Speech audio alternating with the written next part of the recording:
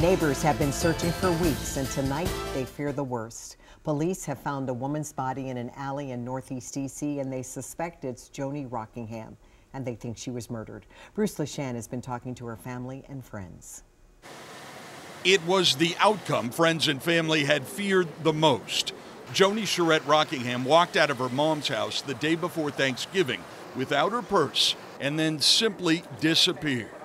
They had searched and plastered missing posters for the mother of 3 grown children everywhere they could. She was a person that made you laugh all the time, clowning all the time. She did.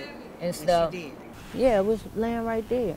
Almost 3 weeks after she went missing, a neighbor found a woman's body, yet to be positively identified, next to a garbage can behind an abandoned home on 34th Street. It looks very suspicious. Right now, we'll have to wait for an autopsy. Neighbors say that they have searched all across this area repeatedly for weeks, including here in the alley and over here in the driveway.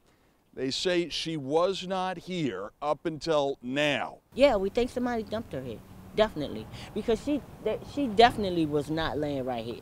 Could she have been held and then murdered?